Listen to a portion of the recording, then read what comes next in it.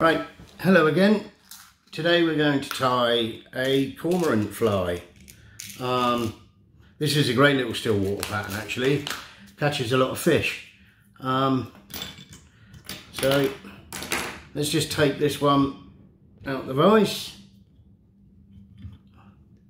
Now the hook is a long shank style size 10 black nickel coloured hook. Should look that in the vise. Thread is UTC Ultra and it's in black and it's in 140. I could really do with 70, but I've run out of 70. So we shall just use this. I'm going to start the thread just behind the eye, maybe half an eye length, and come down until I get to opposite the barb. And then we're going to add in a silver wire. Now, we're just going to make sure we've got wax on the thread. We're going to catch the silver wire in on my side. Whoops, I just caught the hook point there. Run the silver wire up, tying it in nicely.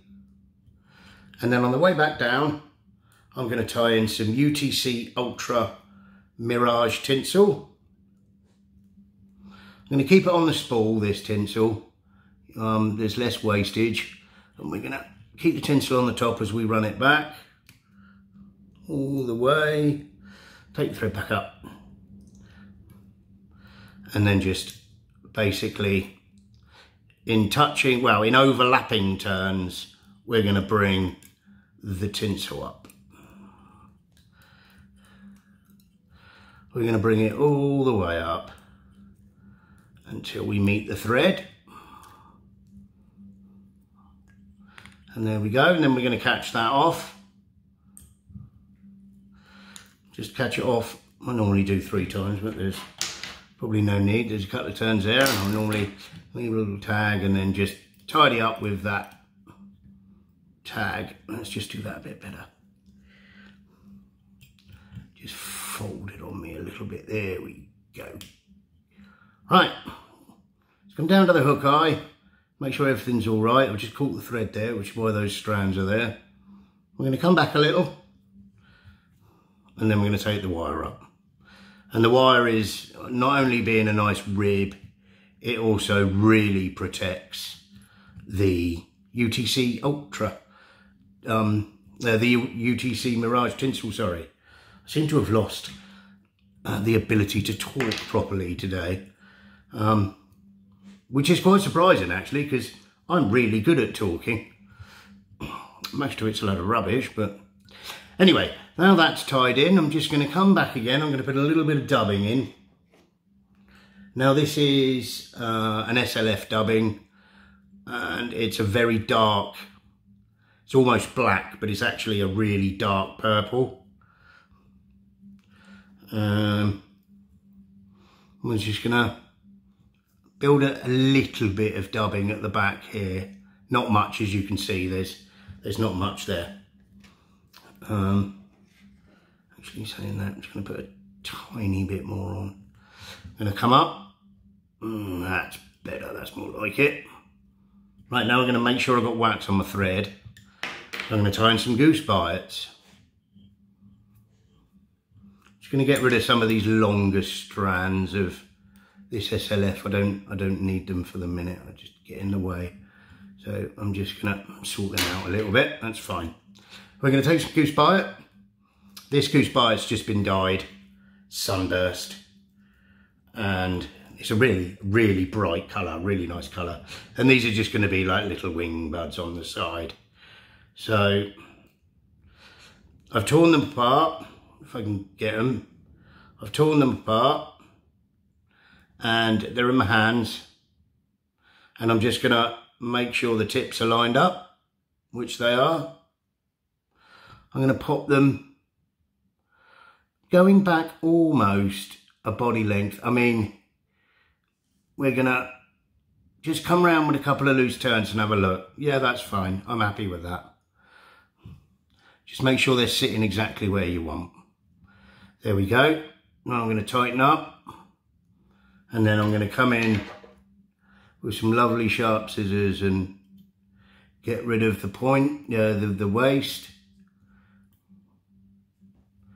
I can do that.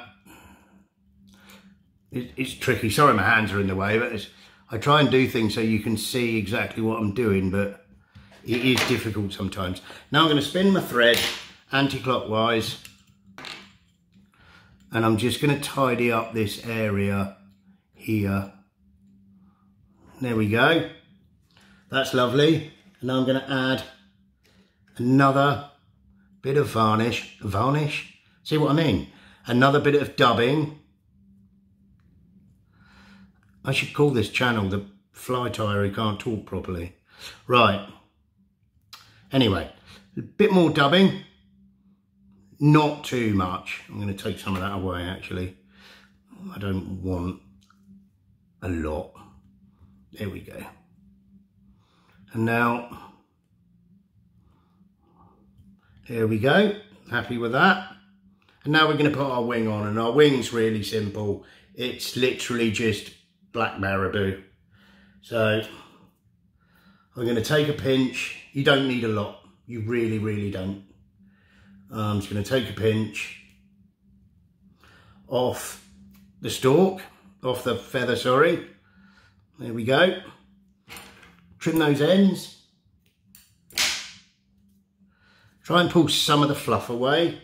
Same old, same old. You know the score with the marabou. And we're going to catch it. Whoops. That's where you got to make sure you got wax on the thread.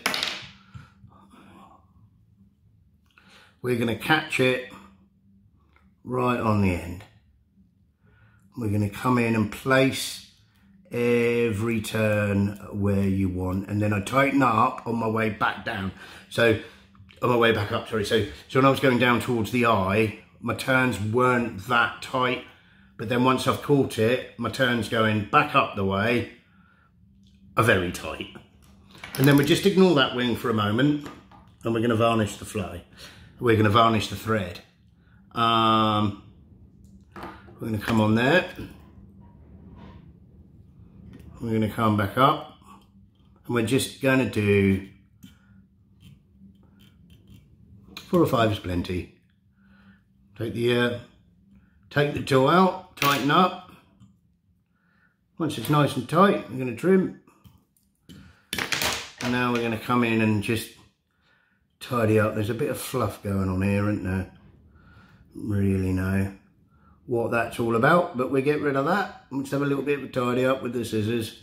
Now wing length, I like it just past the hook. And there we have it. That is the cormorant fly. I mean, the only thing I would do other than that is put some varnish right on the end of my dubbing needle. Oh, got my arm in the way there, sorry. I knocked my super glue over on the table then, that's why I did that. And we just come round and we'll do probably a couple of coats of varnish on this. Just come round with the needle. You can place the varnish where you want it. It's easier with the needle sometimes. And then once that varnish is dry, we'll come in and we'll probably do another couple of coats of varnish. So you've got a nice, solid, shiny head. And there it is. That is the Cormorant. It's a great little midge pattern. Sorry about my failing to speak English. Please like and subscribe. I really appreciate you watching the videos.